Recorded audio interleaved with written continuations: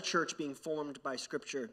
And I'm going to come back to some of the why on this in a moment, but you're going to kind of, as we work our way through the sermon, see how important and crucial the practice of daily formation by the Word of God is to the life of a multiplying disciple, which is what we're all about as a church. And so I want to encourage you, simple church leaders, make sure you're kind of having those conversations around daily devos with your simple churches. I encourage you to hold each other accountable to the process. It can be challenging, especially as you sort of figure out, how do I create space in my life to daily be in Scripture? But I promise you, it's worth it. It's so, so good. And so just an encouragement on that. If you don't have your Daily Devos book, you can talk to Annie if you're a simple church leader, and you can always catch one online at engage.liftchurch.ca under discipleship resources. All right, we're in Mark 4, the parable of the sower today, which is awesome. It's classic text, and I'm excited to get into it this evening. So why don't we just pray, and then we're getting into the Word. Jesus, thank you so much for how much you want to teach us. Thank you so much that you love us, that you gave us your word. Lord, I just pray that as we study it together this afternoon, that we would be changed and molded and shaped by it, that we wouldn't leave the same way we've come in. Father, I pray you keep me humble, gracious, and kind as I communicate. Jesus, your heart of being full of grace and full of truth would come through. Amen. Amen. Mark 4, we're going to read the first probably 12 verses here together. Production team, I put the wrong number in, so we're going to go to verse 12, and then we're going to do verse 13 to 20 as we work our way through the sermon. So let's read together. Again, Jesus, began to teach by the sea, and a very large crowd gathered around him. So he got into a boat on the sea and sat down, while the whole crowd was by the sea on the shore. He taught them many things in parables, and in his teaching he said to them, "Listen, consider the sower who went out to sow." That means a sower is like somebody that scatters seed. "Consider the sower who went out to sow. As he sowed, some seed fell on the path, and some birds came and devoured it. And other seed fell on rocky ground where it didn't have much soil, and it grew up quickly since the soil wasn't deep. When the sun came out, it was scorched, and since it had no root, it withered away. Other seed fell among the thorns, and the thorns came up and choked it, and it didn't produce fruit. Still the other seed fell on good ground, and it grew up, producing fruit that increased 30, 60, and 100 times. Then he said, 'Let anyone who has ears to hear listen.' When he was alone, Jesus, those around him with the 12, asked him about the parables. He answered them, 'The secret of the kingdom of God has been given to you, but to those outside everything comes in parables, so that they may indeed look and yet not perceive. They may indeed listen and yet not understand. Otherwise they might turn back and be forgiven.'" This is one of Jesus' kind of first parables that we're really going to be getting into in the Gospel of Mark. We're going to be spending a number of weeks actually on the parables. Now, Jesus is doing something very interesting here in the parable. We tend to, especially those of us that have grown up in the church, we tend to think of parables like they are illustrations designed to help the listeners understand a point. But that is, in fact, the opposite of what a parable is. Jesus is quite clear, and the text is quite clear, that Jesus spoke in parables so that people wouldn't understand him. Like, what? I'll say it again. Jesus spoke in parables so that people wouldn't necessarily understand him. Mark sets up a really interesting scene. In the first verse, he establishes that there's a large crowd that is gathering around Jesus. Jesus is in the phase of his ministry where the crowds are coming to him. They're hearing about the miracles. They're hearing about this really interesting teaching. They're wondering, maybe this Jesus is going to launch the revolution that we've been waiting for so long. And so the crowds come and they're hoping that Jesus is who they want him to be. And Jesus responds to the crowds in the most bizarre way. by teaching them with a tool that intentionally confuses them. Sometimes I feel like that's what you guys think I try to do. Listen to what he says in verse 11. He says, the secret of the kingdom of God has been given to you, but those outside.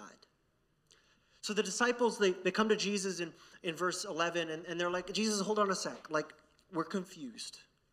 We don't understand what you're teaching. Can you help us understand? And in the inner circle of a small group of Jesus followers, no longer with a large crowd, Jesus explains to them that to them he's willing to give the answers, but to others on the outside, he's not willing to give them the whole story. He's intentionally going to limit access. You see, Jesus understood something about being a disciple. We talk a lot about discipleship at Live Church. In fact, we pretty much talk about it every week. And he understood that when he was going to call people to be disciples, it was an incredibly dangerous, sacrificial journey that they were going to go on. Being a disciple of Jesus was incredibly countercultural in at least two ways. First of all, Jesus was a threat to, and his followers were perceived as a threat to the ruling Roman Empire. At this time in first century kind of area around Jerusalem or Israel, the Romans were ruling. And if you know anything about Roman rule, it was incredibly authoritative. They ruled with an iron fist. And over the centuries leading up to Jesus, there had been a number of specific revolutionaries that sought to establish a free state for the people of Israel. And Jesus knew that if he attracted a ton of followers, the Romans would look at him as a threat to their rule. Because the people expected Jesus to overthrow them. Now on the flip side, so Jesus was a threat to the Romans. He was also a threat to the ruling Jewish elite because Jesus didn't come to do what they expected him to do. And so if you threw your lot in with Jesus, you were both going to offend the Jewish culture of the day as well as the Roman culture of the day. And Jesus knew this. Jesus is looking down the line and he anticipates that there are people who are eager to listen to him. They're happy to sit on the shore and listen to his teaching so long as he's healing people and inviting them to a new way of living that's whole and good. But he also knows that this new way, this new kingdom that he is initiating is going to cost them their lives. And so he intentionally begins to limit the message to only those that will really, truly be willing to lay hold of the cost of discipleship. Jesus makes it very clear later in his teaching that the cost of following Jesus is the cost of dying to ourselves. All of our self-interest, all of our motivations, all of our hopes, all of our dreams, we lay them down at Jesus' feet and we say, Jesus, you are now the king of my life. I think sometimes in the church we have made an idol out of building crowds more than we have made our ambition building disciples. Jesus' goal was always to raise disciples that would be willing to follow him wherever he would go. Not just attract a crowd that would happily listen to his nice ideas. This leads me to one of my first points I really want to drive home today. Is that when we talk about disciple making, and the rest of my message is going to be about how do we make disciples the way Jesus made disciples. And it's not just a process of confusing them, although sometimes it feels like it. One of the hardest parts of disciple making, point number one, is that not everyone is going to go the journey. When we invite people to follow Jesus, not everybody is going to respond and say, you know what, yeah, that sounds like a great idea. I'm totally 100% in. I'm going to give my life to the kingdom of Jesus. You know what? Where's the hardest place I can move to? I'm going to move there, and I'm going to evangelize people, raise the dead. It's going to be amazing. I'm going to intentionally adopt a celibate life like I talked about last week, or maybe intentionally see how much I can maximize my generosity. Like, the call to the Christian life is incredibly countercultural. And we need to understand that in the process of making disciples, not everyone is going to go the journey. In fact, some disciples may openly reject us in the process. Why do I share this? You're like, man, that's really, really encouraging. Thank you, Pastor. You keep telling us to make disciples, and now you're telling us that we're going to fail when we make disciples. One of the things that I have learned over the last 15 years of disciple making here, 14 years of making disciples here at McMaster, is that one of the most painful parts of disciple making is when disciples reject us. One of the most painful parts of making disciples is when we invest, we pour energy into, we sacrifice our time, our money, our resources, our hearts, our emotions.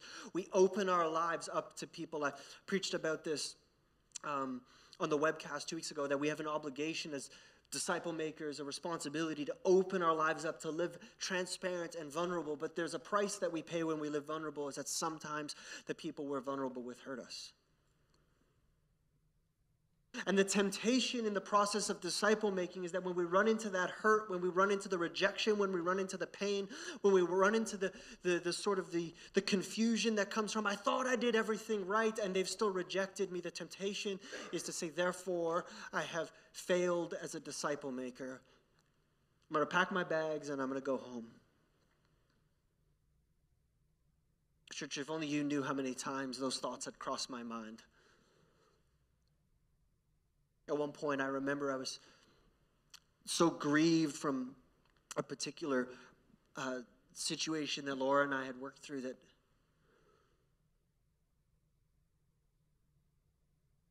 I just sat on my couch and banged my head against the wall.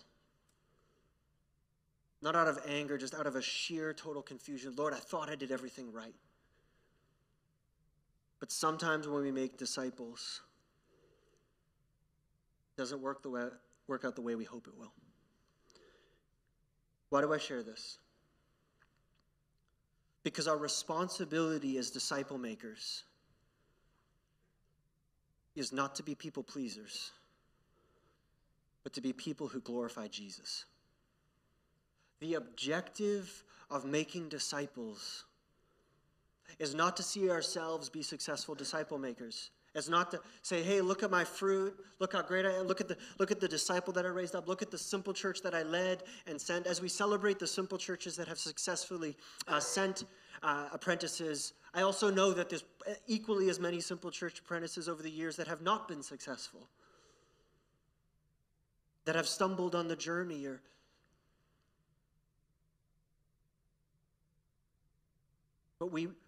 So what do?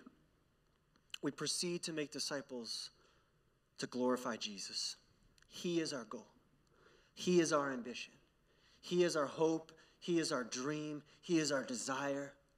And as we make disciples, we glorify Him. We don't please people. The primary goal of discipleship is about Jesus, seeing Him glorified, seeing Him worshipped. The primary goal is not to gather large crowds.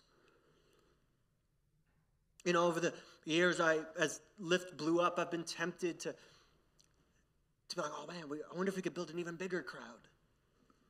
The Lord has been teaching me to just change the metric. How many disciples are we sending to new places? Not how many people do we gather on Sundays? How many simple church families have told people about Jesus for the first time this week? How many people got to see Jesus sacrificially through Serve Our City this week? How many campuses were we able to see Jesus glorified in for the very first time? Metrics that have nothing to do with what happens here as we gather, but have everything to do with Jesus being glorified in a world that desperately needs to know Him.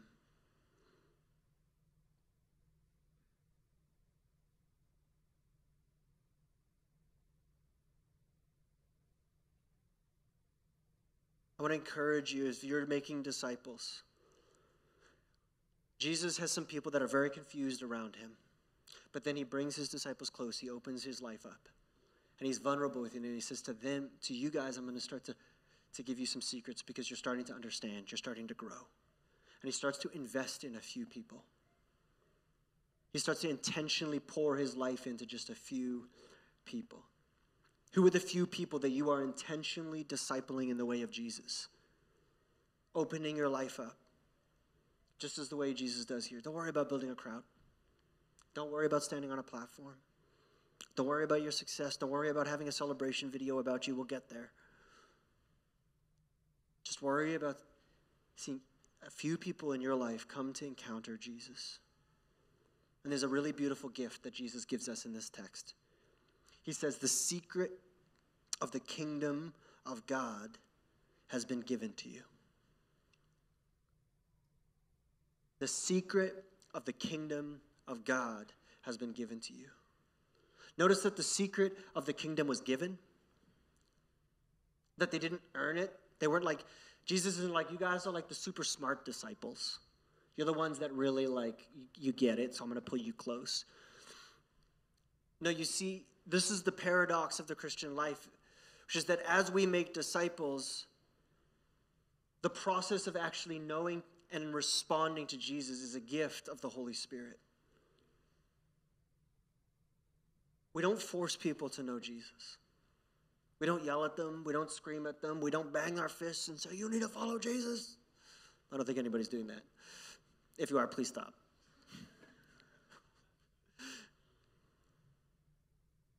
It is a gift that the Holy Spirit gives to someone. We don't need to force it. We don't need to bang on it. In fact, apart from a move of God in someone's heart, the gospel, our message about the death and resurrection of Jesus, is actually foolishness. It doesn't even make sense. And so we need to pray that the Holy Spirit would begin to soften the people we're telling about Jesus, soften their hearts so that they would respond to the gospel. So that rather than hearing something confusing, they would hear something clear. Our job isn't to convince people of the gospel. Our job is to faithfully sow seed and pray that the Holy Spirit will cultivate it. That isn't to diminish in any way the responsibility that each of us, including you, have to make disciples and tell people about Jesus. All of us, if we're Jesus followers, have a responsibility to tell people about Jesus. We do not have a responsibility to save people. That is a gift of the Holy Spirit. We need to be faithful to sow and faithful to pray. What do we sow with is the question. When we're making disciples, what do we make disciples with? Like, what's the substance of disciple making? I have a lot of people that are asking me, Robin, how do we make disciples? Like, you keep talking about disciple making. How do I actually do that?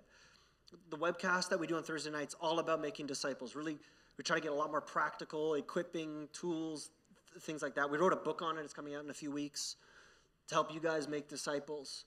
But really, what is the substance of discipleship? Jesus gives us a clue here. In verse 13, he says, don't you understand this parable? How then will you understand all of the parables? I love it. Jesus is like, if you don't understand this one, you might as well quit and go home. And then he gives them a clue.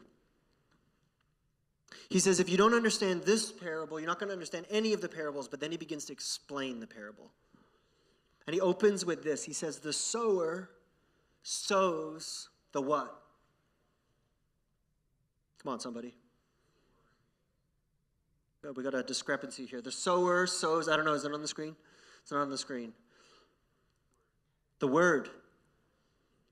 The sower sows the word. I know the sower sows seeds, I get it. But he sows seeds of the word.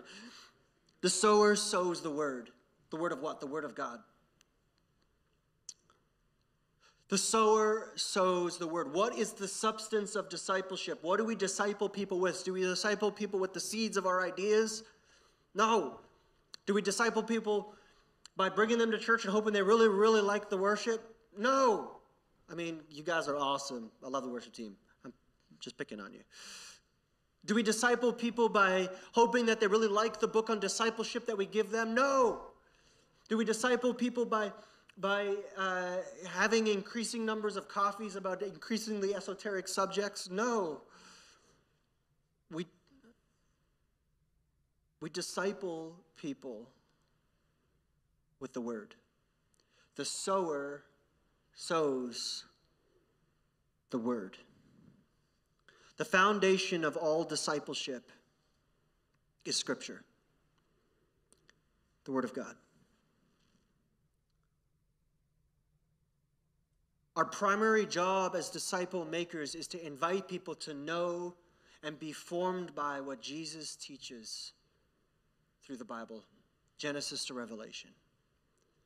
The sower sows the word. This is why we're putting such an emphasis on daily devotions.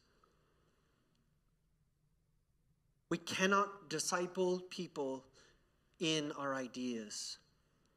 We must disciple people in the word. And that means daily coming before Scripture and saying, Jesus, show me who you are. If you look at movements throughout history, the movements that have the greatest impact for the kingdom of God have all been movements that have been based on a simple obedience to the word of God. Coming before the word and saying, Jesus, who are you? I want to be like you. Make me like you, and help me make other people like you. Discipleship is about teaching people to be entirely holistically formed by the word of God so that they understand it in their mind, they're transformed by it in their hearts, and then it's lived in their day-to-day, moment-by-moment lives. I want to encourage you, if you've been like, I don't know how to disciple, I don't know how to teach people about Jesus, to begin the process of daily, simply with somebody that you're trying to lead closer to Jesus, sitting down and saying, what does the word teach us about God? What does it teach us about us? And what are we going to do about it?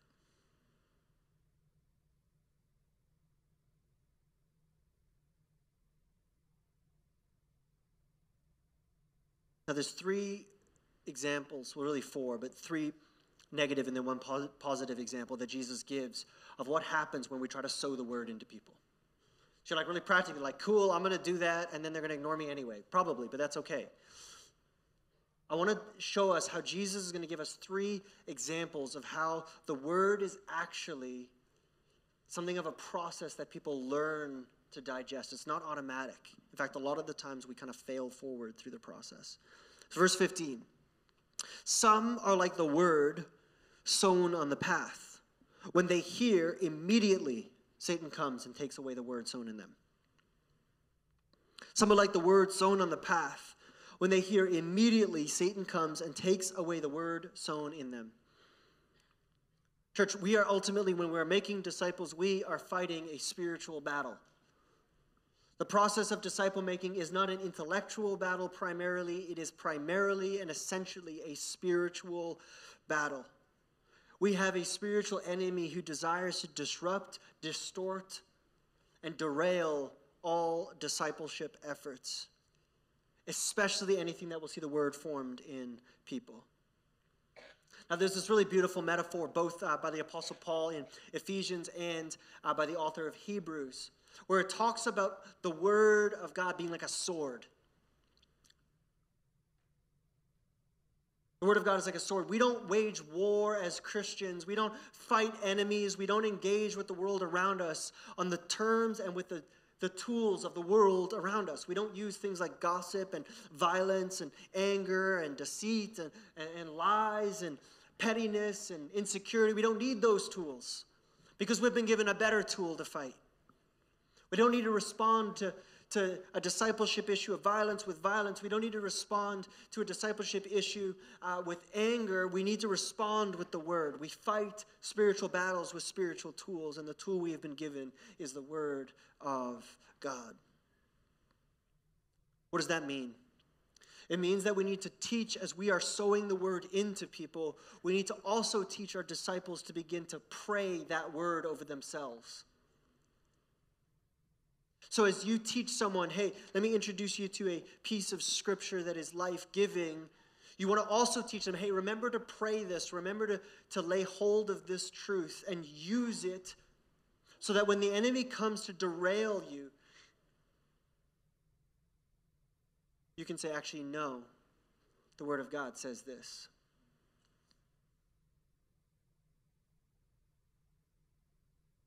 When we feel like we're distant from God, when we're far from God and we're trying to disciple someone to say, hey, actually, no, you're close to God.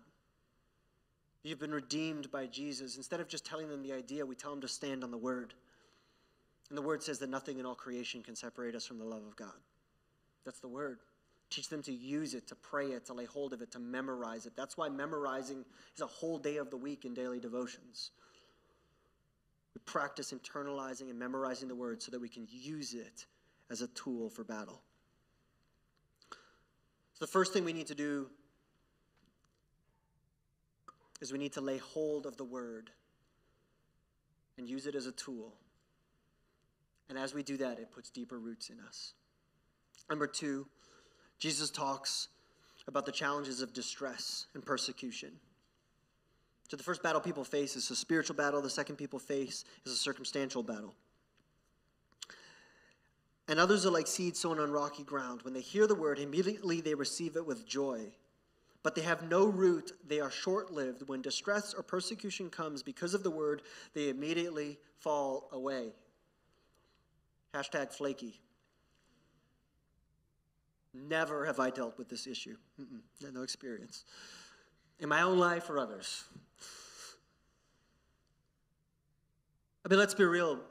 This is like Jesus was just reading the mail from the 21st century and being like, you guys. I call it roller coaster Christianity. It's like, I'm so on fire. I'm going to follow Jesus. I'll do whatever it takes. I'm going to tithe like 3,000%. It doesn't even mathematically make sense, but I'm going to do it. I'm going to serve like 9 days a week. Also doesn't make sense, but I'm going to do it.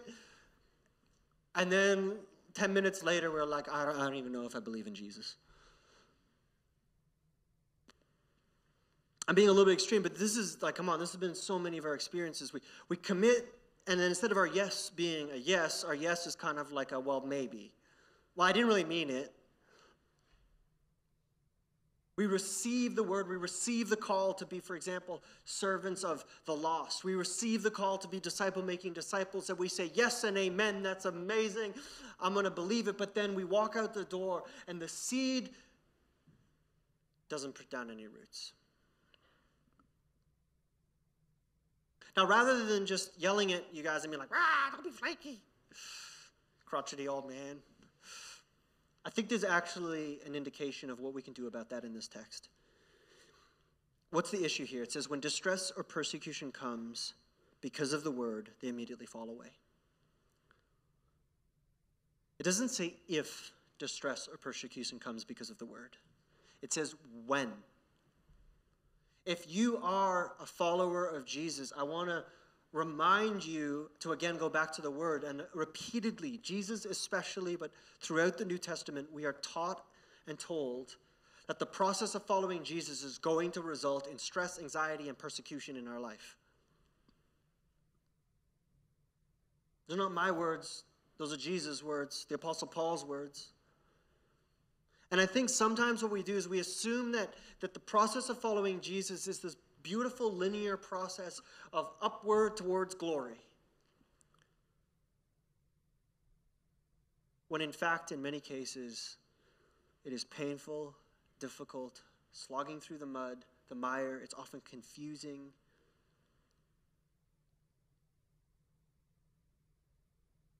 Church, we mustn't be surprised when things get difficult. Instead, we need to say, thank you, Jesus, that you have saw fit, that you see it fit to use this to refine me and teach me to trust you.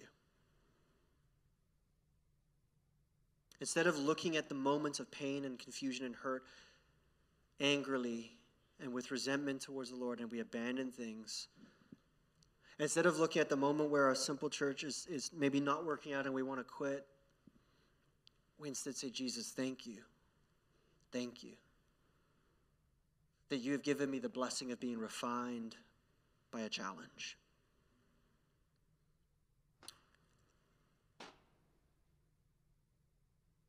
There was an author, his name's Nabil Qureshi. He famously was a Muslim guy that became a Christian and wrote a number of books about it.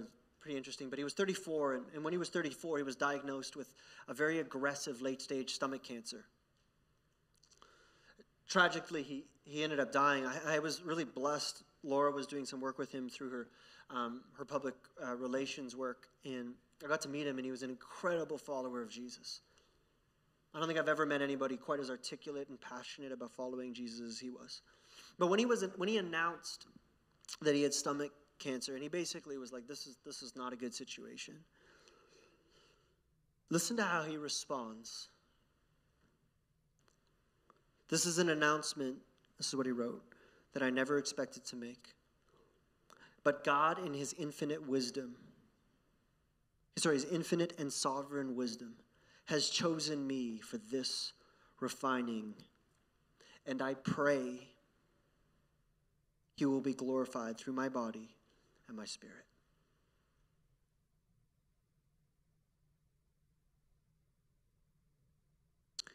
But God in his infinite and sovereign wisdom has chosen me for this refining, and I pray he will be glorified through my body and my spirit. The writers of the New Testament implore us to respond to trial, challenge, adversity, and persecution with praise.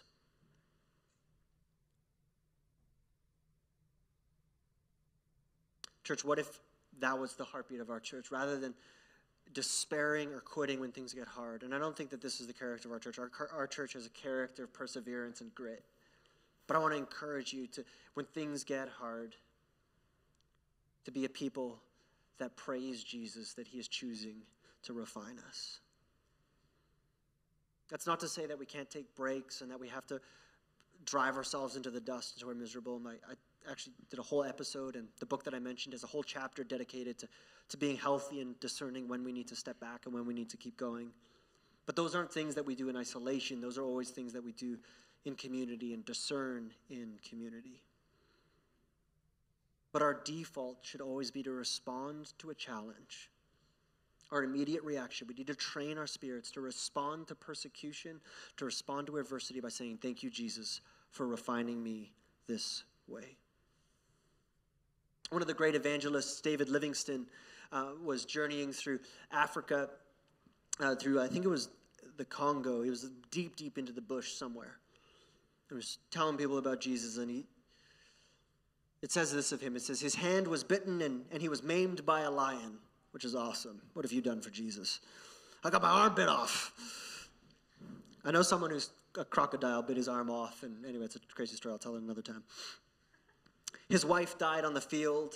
He was often alone in his travels. He built a house and it burned to the ground. Often he was sick. He had dysentery and he was constantly battling disease. Someone once told him that he had sacrificed a lot for the gospel, and his response was this: sacrifice?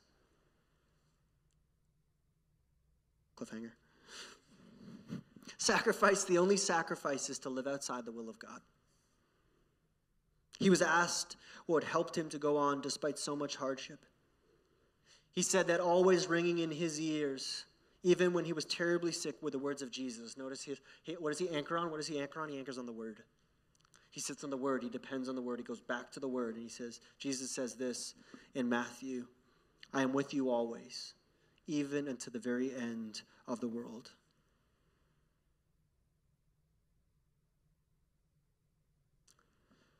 Seeds that go on rocky soil, they have no roots. That was their issue.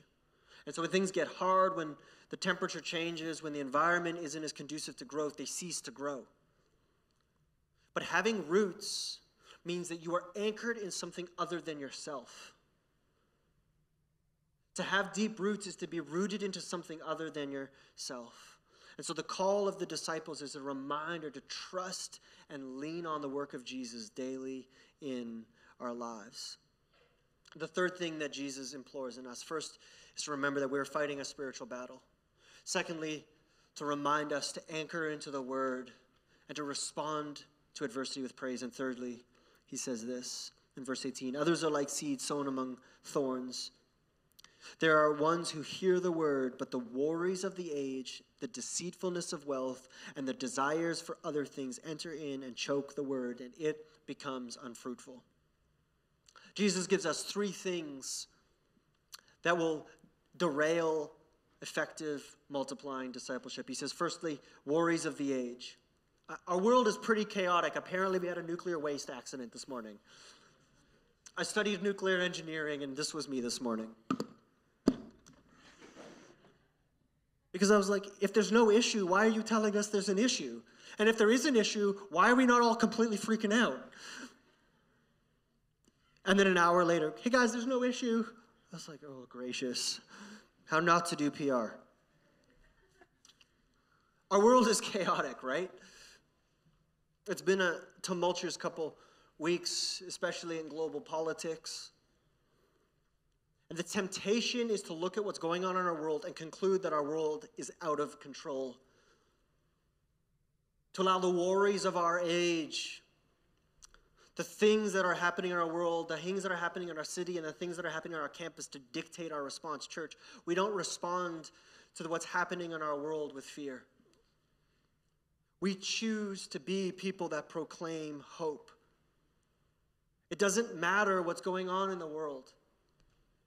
Not because it doesn't matter, it's of profound consequence, but our job is to faithfully stand on the word of God, that there is a God that is sovereign and in control, and we as a people will be sent into the world to be a people of hope, joy, and life into the midst of that fear and brokenness. That's why I love Serve Our City so much. Our church every week across the network is feeding hundreds and hundreds of people. It's amazing and it's beautiful. And as we do that, into the worries of our age, people that are racked with anxiety and depression and loneliness, we speak hope and life and joy. So to every person that is living into the idea that we're all servants to the lost, this church, when we engage in things like Serve Our City and strategic missional engagement and Simple Church and all the other things that are going on, we are people that instead of looking at the worries of this age and despairing, we look at the worries of the age and say, I can't wait for what Jesus is going to do. The second derailment is the deceitfulness of wealth. Wealth is deceitful. How is wealth deceitful? Because wealth teaches us that we can be self-sufficient. And many of us have a poverty mindset,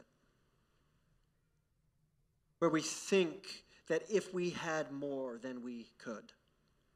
If we had more money, then we could be more generous.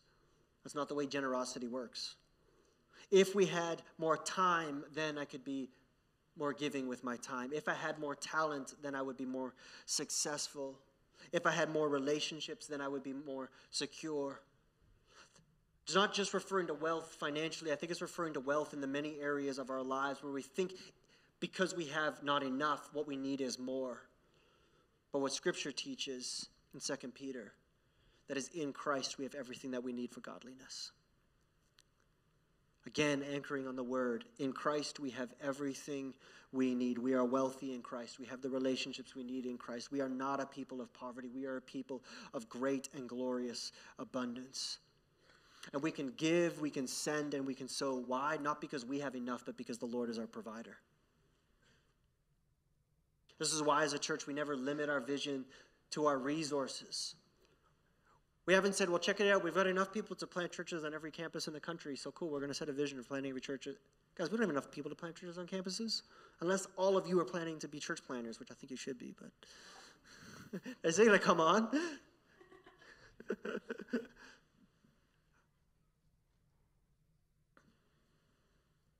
No, we've stepped out in faith, standing in God's word that he's building his church. Trusting that as we disciple people, some of you will step up to the plate and say, I will go, I will be sent. We don't form our vision based on what we have. We form our vision based on the promises of our God. And it is fun to be a church of faith.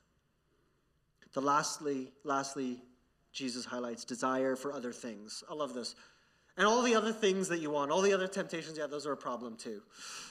Those will also derail discipleship. You know, the truth is sometimes we just want stuff. We look at the world around us and we say, that looks good. That looks nice.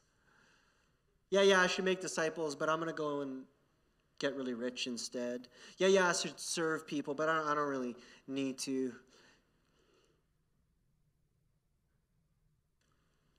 My question to you just as we close is, what's your other thing?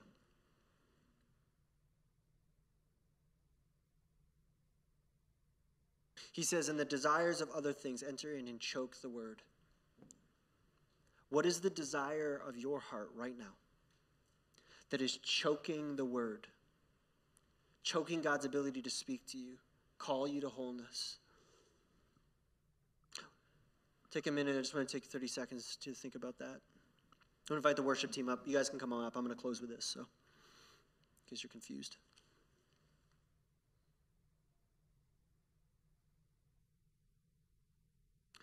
I'll ask that question again. What is the one thing that is choking the word, the desire, the longing of your heart that is derailing your ability to be formed by the word?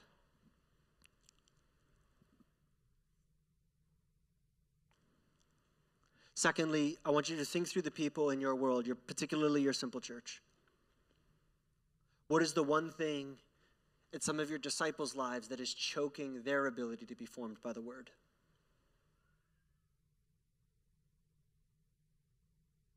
I want to invite you to have a conversation with them about it. But not a conversation on your ideas. I want you to go and study Scripture. And then bring Scripture to the person that you're thinking of and say, hey, I've been studying Scripture. What do you think of this? You don't need to beat them over the head with it. Remember I said we don't use the tools of our world? We don't yell at people. We just say, hey, I think God has a better way. What do you think? And finally, Jesus promises this. And those who are like seed sown on good ground hear the word, welcome it, and produce fruit 30, 60, and 100 times what is sown. Church, I pray that we would be a people that as we receive the word, we would multiply it into others. How do you know? Like, what's a guaranteed marker that you are being formed by the word? That you're bearing fruit in disciple making in the world around you. As you are molded by the word, it's not for you. It's so that you can ultimately see other people led closer to Jesus. Be molded by him. So on that kind of exhortation, I'm just going to invite us to bow our heads.